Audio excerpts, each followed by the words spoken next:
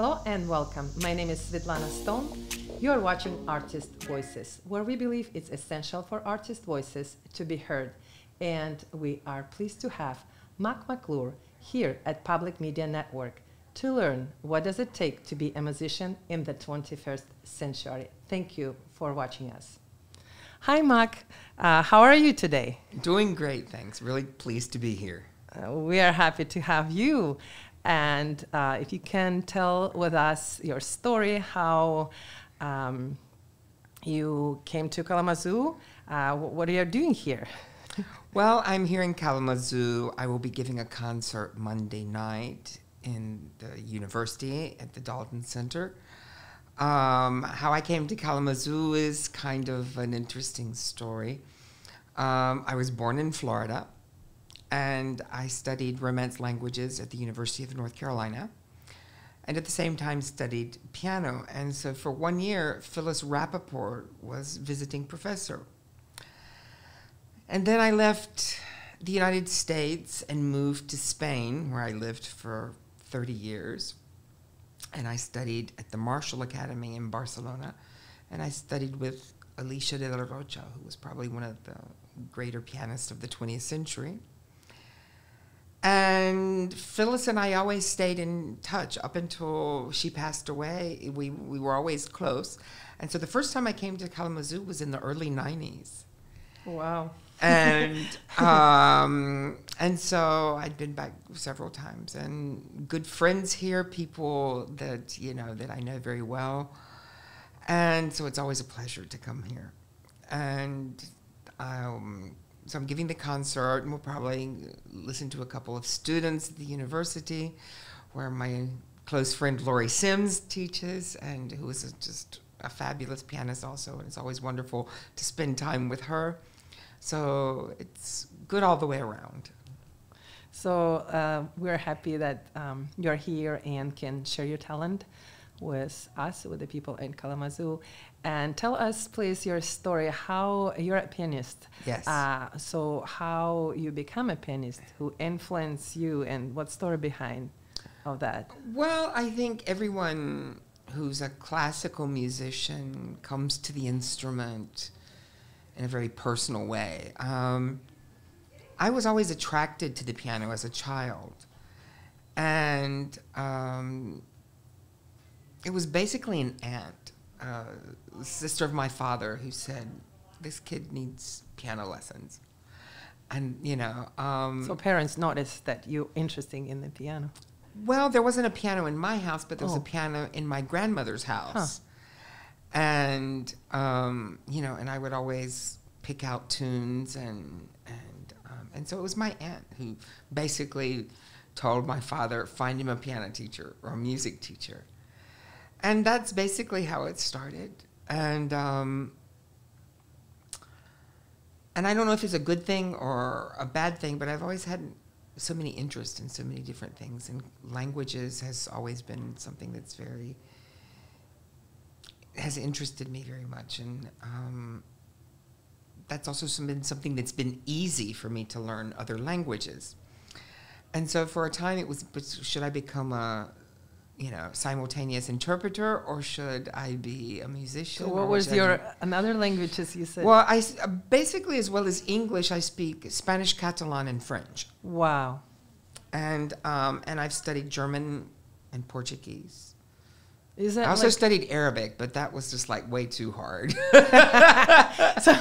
so besides English, what is your other best language? Well, Spanish and Catalan are pretty much equal. I mean, it's very odd when I'm in a Spanish-speaking environment, I dream in Spanish. Or if I'm in Barcelona, where with most people I speak Catalan, those three languages are completely interchangeable for me. And French is pretty much on the same level. I don't use it as much because I live in Colombia now, so you don't run across. But when you live in northern Spain, it's a 1 hour drive to France, so it's different. That's true. So you were kind of like make a decision, become a pianist or interpreter. Yeah. But piano won, right? Well, the piano won, but oddly, I've lived in foreign countries for the last almost 40 years. So I do use the languages on a daily basis. So. And you work as a professor in Colombia, correct? Yes, I teach at the National University in Bogota, which is the largest university in the country. And it's like the second or third largest university in South America. And so it's a big school. And the conservatory... How many students in there? There's 85,000. Oh, my God. It's like a city of well, musicians. They're not all on the same campus, but it's big. But still, it's very impressive. It's big. I came from the city, you know, that we have only like 90,000 people population, and you have musicians. Yeah. Well, they're not all musicians. I mean, the university has everything. But there's in the conservatory, there's about 700 students. Wow.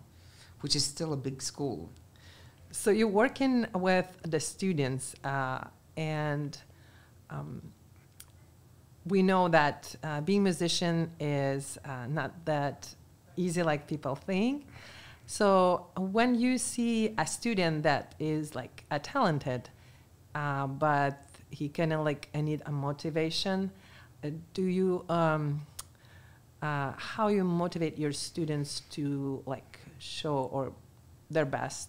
Well, music is, I mean, as you said, music is not as easy as people think it is. I mean, exactly. And more important, well, talent is good, and there has to be talent there, but if there's not a very strong work ethic behind that, and discipline, and hard work, the talent doesn't go anywhere. In my case, in Colombia, there's a lot of talent and a lot of difficulties to get everything together in order to continue studying outside of Colombia. Most of my students, not all of them, but most of them go to the United States. Some go to Canada, some go to England. Europe's a bit difficult because of the classical music and the conservatories aren't completely integrated into university systems. So sometimes they have to be very careful if they go to Europe to make sure that they get a degree that is useful in Colombia, you know, that is a university degree. But yeah, there's a lot of talent, and a lot of students really work hard, and so it's sort of a support process to help them reach their goals. And so, you know, I do the best that at least I try to do the best I can to help them become the best version of themselves. So you are also performer. Yeah. And not only professor, right? So how, like, what does a performance mean to you? And, like, how long it does take you to, like, be prepared? Like you said, the talent is obviously not enough. It takes a lot of hours of practice, and part of, I think it's easier to do one thing or the other, to just perform. If you only perform, you're more focused. If you only teach, you're more focused on your your teaching. And when you do lots of things, you know, I have a huge amount of respect for performers that are able to teach, to divide time for family, I mean, you know, it's because all of these things divide your attention. That's true. And especially, you know, performing as a soloist, or, you know, when you have to memorize, it's a huge effort, you know, it's, people see an opera production and, you know, no one stops to think how many words had to be memorized. Memorized, exactly.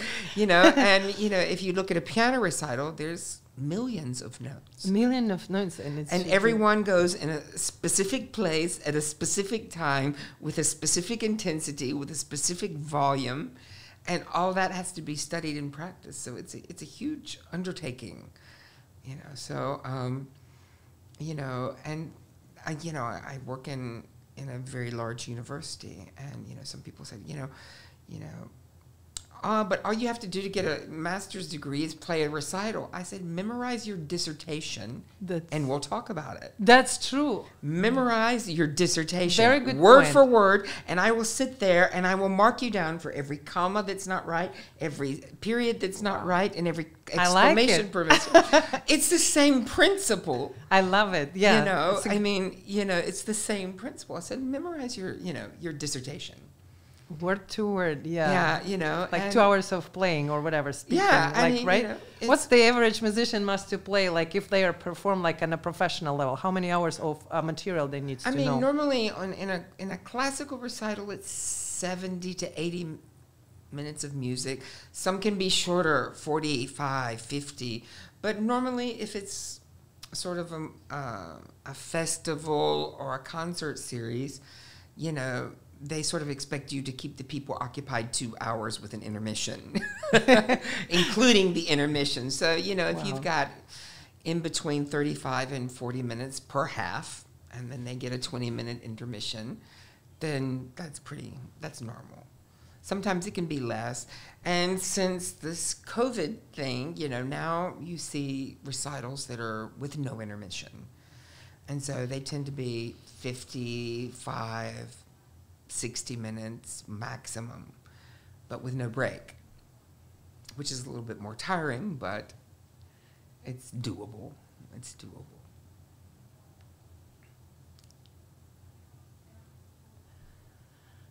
Welcome back. For those of you who just tuned in, we are here at Public Media Network with musician artist Mac from Colombia to talk about what does it take to be a musician in the 21st century. Thank you for watching us. And Mac, thank you so much for sharing so much interesting information. We are pleased to have you, and I would like to learn more about what does it take to be a musician. And I want to ask you, do you compose music or you just teach and perform? Well, I guess you would say I don't compose. You don't compose? Many interpreters or performers don't compose. I guess you could compare that to actors and script writers. The actors don't write what they perform. They learn and study the script, and that's what they work with, and that's what we do. We study the score and present our interpretation of a piece. Obviously, there are composer-performers, but there's a lot less of those than performers, I guess you would say. And of course, I would like to ask you about the challenges as a musician. What were your challenges when on your way to become pianist and professors, and of course moving to Spain, then Colombia, from America? What were your challenges, and during that time, what was the best advice you received?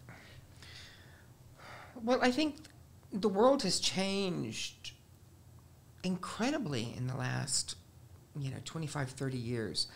And the path that I took is really, I don't know if that would be a good choice nowadays. I was trained to perform. That was what my education was.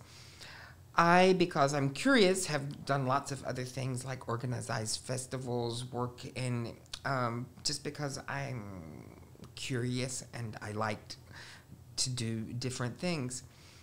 But I don't think that the traditional way of studying is the best way to go now.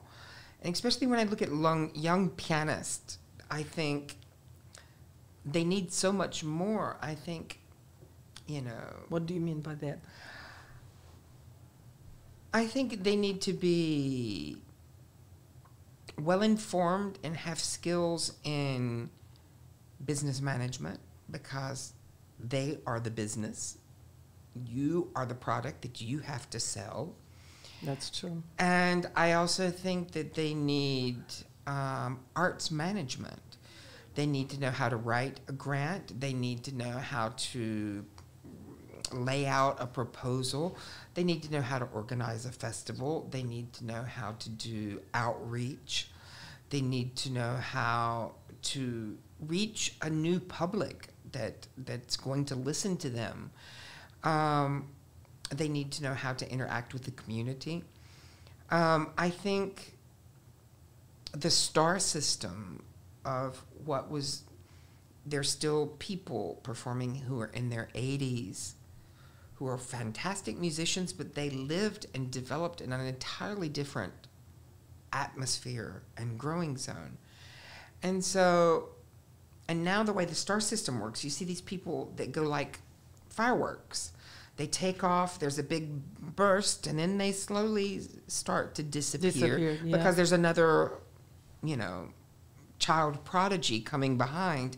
And so I think you need a lot of resources to look into how what you do helps the people around you and helps the community, and different ways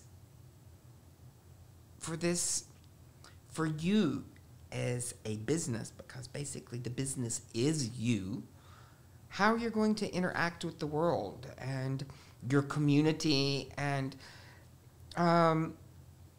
you know, I don't think there's a very few small group of great pianists who have a career, who are playing 80 concerts a year, but that's a very small percentage. And so the rest of the people have to figure out how they're going to make music fit into their lives and how they're going to, you know, interact with community, promoters, the whole business. And I think students and upcoming artists really need that, you know, because even if you win the Van Cliburn or, you know, some huge piano competition, it's probably not going to be the big career, because, you know, we did this with my students. We looked at all of the winners of like the Queen Elizabeth, the Tchaikovsky, the Paloma O'Shea. And so you've got these major competitions that have been working for 40, 50 years. And you see the winners. And so we've got, you know, a list of 35 winners, and you only see 3 names that you recognize. That's because these 3 people either made a big career or a big career big enough to be recognized. But the other 30 were obviously very good pianists who either weren't lucky, didn't have the connections, didn't have the stamina. You know, there's a whole gambit of social, emotional, you know, you have to know how to dress, have to know how to interact with people, how to meet managers, how to take advantage of situations. And that has nothing to do with how you play. Yeah, so you think it's a luck, or it's go back to what you said, skills that it's a whole musicians there's a whole have lot of skills that musicians need. Exactly. You know, and I know this pianist, she's absolutely brilliant. I mean, and she says she's the best second prize pianist. She was second prize in the Chopin, second prize in the Busoni, second prize in the Beethoven. And she's had a fabulous career, but it wasn't a huge, spectacular career that it could have been. And she always says, I was in the bathroom when the man that was going to make me famous walked by. But do you really believe But that's really... I don't think she was in the bathroom. She could have been eating lunch. But the thing is, there's a whole lot of other factors that work. And it's not only a question that there's something else. You look at someone like, I don't know, Martha Argerich, or I don't know, Maria Jalpires, who are in their 80s and have had a 60-year career. Not only is the question of having a big career, but how many people have you seen on the front page of magazines and at Carnegie Hall and with all the big orchestras, and 10 years down the road, they've disappeared. That's true. And so I think at least from my humble perspective as a teacher, I think not only is it a question of sitting down and playing the piano and getting the notes right, you need a whole lot of resources that are a series of complicated things that go into this recipe that make you into a successful musician. And by successful, I don't mean playing with the top orchestras and playing, but that you are living the classical life, which I can't believe I just said that, because that's an absolutely spectacular TV program of interviews. But it's living the classical life, which is actually, it's a whole different ballgame, but it's something that I adore. But there are many ways to live the classical life, and I think what's most important is that you're happy, productive, and you give something back. I love it. And so there's many ways to do that, but it's more than just sitting hours in a practice room practicing. So, I think you have to look at all of these different variants and see how because it's a personal thing. Every business is different. And every McDonald's is different. They're all franchises. And so the way they work, they all have the two arches, but they're all different. Every musician is different. And so I think it's just a question of seeing and learning how to write a grant, learning how to do invoicing, learning how to, all of these things that, festivals, community outreach, organizing concerts, all of these things are stuff, that important. If you already know that, you're a step ahead. I have a very dear friend that won a major competition, and and she said the first time she organized, she has a very successful festival, and she said the first 2 years were really rough because she didn't know what she was doing.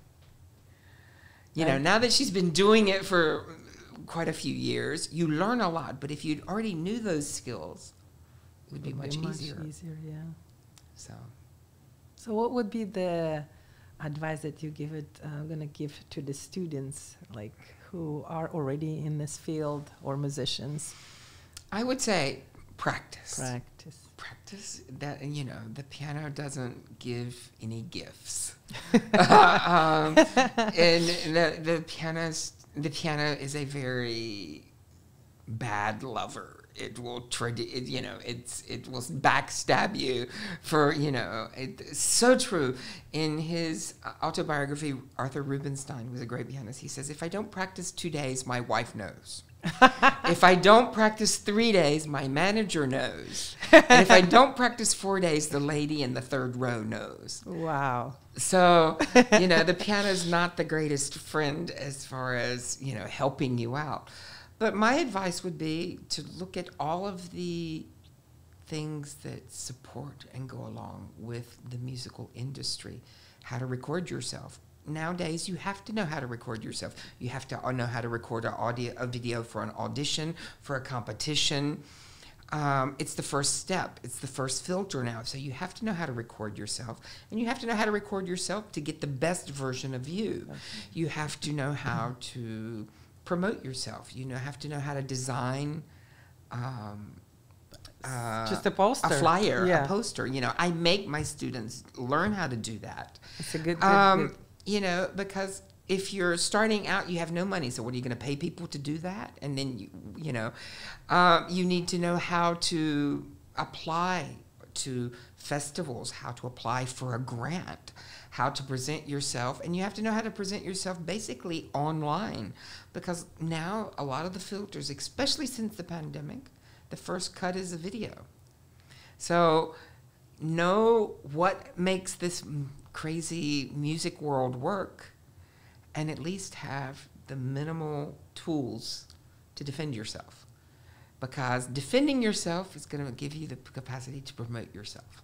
And maybe someone will hear you who thinks, you know, they can make money off of you. Basically, it's that, you know, if they think you're a product that's sellable. So. Yes. That's awesome advice. Thank you so much. Thank you. Mac, how people can find information about you, if you can share with maybe like your future performances or website so they can follow you? Everything's on the website. I've recorded probably about 40 CDs that are in iTunes, Spotify, on all of the digital platforms. Under McClure? Mm-hmm. Mac. And what's the website? What's your www.macmcclure.com. Mm-hmm. And so that's where they can find out information of where I'm playing, what I'm doing, other interests, you know. Sometimes in my website, when I find a great restaurant, if it has the great combination of good cooking and good wine, it goes on the website. So that's, you know, priorities. So thank you again. It was very nice to learn about you, about your music, and your great advices. We're so thankful that you find the time to share with your wisdom. Well, with your talent, with us, and wisdom we just cannot wait until to hear what you're gonna play on Monday at Western Michigan University Dalton Center. It's the first half is traditional classical music, Mozart, Haydn, and Chopin. The second half is Spanish music. I start with 7 improvisations that were written. They're called Improvisations in Silence, and they were written in 2020 during the close down when everybody was stuck at home. And then 5 little pieces by a friend of mine who is a Spanish composer, Moises Bertran, and finishing with 3 pieces by the Spanish composer Granados from Goyescas. So it's a varied program, and I hope people like it. Of course, I cannot wait to hear it. And thank you again. Lovely to be here. Thank you for the invitation. Thank you. We hope you will come again, and we will listen more to your music. So, well, this conclude this episode of Artist Voices. We are thank Mac McClure for joining us tonight at Public Media Network, where we believe it's essential for artist voices to be heard. And thank you for watching us. And see you next time.